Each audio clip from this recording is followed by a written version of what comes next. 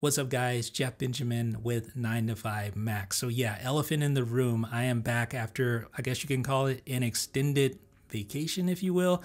But I'm extremely hyped to be back here to reconnect with this awesome audience. If you don't know me, you're probably wondering, who is this dude and why does he talk like that? But I look forward to getting to know you guys as well. Come holler at me down below in the comment section. But in this video, I do a brief iOS 16.3 overview as I sort of dip my toes back in the water to get back into the swing of things, so to speak. Included in this video is a look at the global rollout of advanced data protection and a look at these little hardware security keys and how they are implemented in iOS 16.3. I also have a much more in-depth walkthrough of these security keys in an upcoming video as well. There is tons more to come, so go ahead and hit that subscribe button for more. Thanks for watching 9 to 5 Mac. Be sure to thumbs up, click the subscribe button, and then enable notifications with the bell icon so you won't miss any upcoming videos. Okay, so first and foremost, some people may consider this the boring stuff, but to me, it's anything but boring. It's really important actually, and that is the bug fixes that iOS 16.3 brings to the table. You have fixes for several kernel vulnerabilities, you have fixes for maps, fixes for Safari, fixes for screen time and weather, and a couple of significant WebKit fixes. So if there's no other reason why you decide to update to iOS 16.3, this should definitely be it. All right, so let's jump into some of the more user-facing features and changes, starting with emergency SOS. So previously, when you would hold the side button along with one of the volume buttons, you could invoke the emergency SOS where it would call emergency services. The problem with the original implementation is that if these buttons were pressed by accident, maybe you put it in a case where the button alignment wasn't just right, it would call emergency services automatically. But now notice what happens. So you see the two little indicators there. You'll both hear and see feedback from the flash. Release to call emergency services. So it won't actually call until Release to call. you release the buttons this time. Release to call. So that will prevent you from accidentally calling emergency services.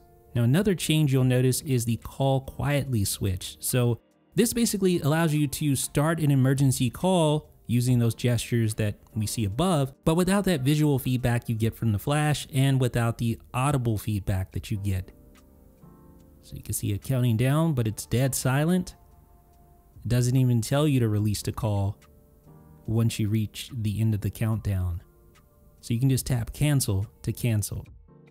US customers have been enjoying advanced data protection since 16.2, but in 16.3, this opt-in feature, which adds end-to-end encryption to 9 additional iCloud data types, goes global. Now, the standard data protection already provided end-to-end encryption for things like home data, health data, password and keychain, Apple Card transactions, Maps, Safari, etc. But advanced data protection adds it for 9 more data types like iCloud backups, which include device and messages backups, iCloud Drive, photos, notes, reminders, and more.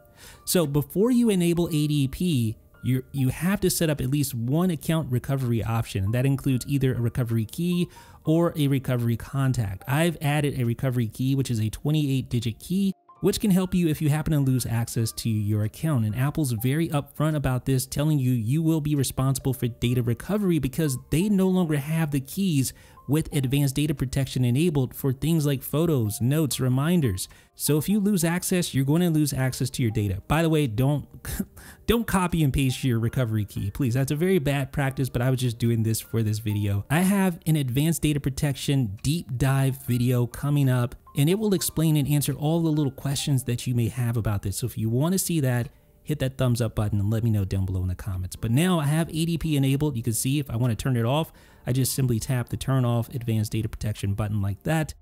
And it tells me that those data types will no longer be protected by end-to-end encryption and that Apple will now be able to help me again if I happen to lose access. All right, so now let's talk about hardware security key support in iOS 16.3. This is going to be the brief explainer. I have a deep dive on this subject in an upcoming video. So again, be sure to subscribe to make sure you see that because I go in depth with every question that you probably have about security keys. But I'm going to give you the abridged explainer here in this video. So security keys basically offer you the strongest protection because they replace the 6-digit codes that are sent to trusted devices when you log into a device with two-factor authentication enabled, basically. So security keys work as that second factor, replacing those 6-digit verification codes and eliminating any sort of phishing scam from an advanced attacker that may be able to somehow get that 6-digit code that is sent to your trusted devices. Because you have these physical keys now, that is now impossible. And here's one of the keys that I recommend. This is a YubiKey USB-C key. So that means it has two interfaces. You have USB and you have NFC, which is great for the iPhone because the iPhone has NFC support. So we can add this key via NFC simply by placing the key on the back of your iPhone like that. So give your first key a name and then add the second key. Yes, Apple requires that you add at least 2 keys to enable security key support in 16.3. So this time I'm going to connect it using a Lightning to USB cable. And this other YubiKey uses USB-A, and I simply tap right here to add that key. So Apple requires 2 keys just in case you lose the first one, you still can access your account with the second one. So once you add the keys, you're going to need to review your active devices because all these devices right here are logged in devices with iCloud and they will not be logged out when you add these keys. So even if they're running an older version of iOS, they will stay logged in even though you have the keys added. So you just want to review that list to make sure there's nothing there that shouldn't be there. All right, so the keys are added, and now I'm going to show you how to use security keys to log into a new installation of iOS 16.3. So you're going to get a courtesy notification to your trusted devices, and it'll tell you, hey, you try to log in, was that you or was it not? And if it wasn't, you can take the appropriate action, but I'll just tap OK, and now I'm going to use my security key. So I'm just going to grab one of the keys. It doesn't matter which one. So I'll take this one here and just place it behind my phone to connect via NFC, just like that. And now I'm authenticated. It's that easy. But not everyone really should be using security keys, in my opinion. Stay tuned. I'll have much more on this in an upcoming video. So ladies and gentlemen, that is an overview of some of the more interesting iOS 16.3 features. Let me know what you think down below in the comments section. This is Jeff with 9to5Mac.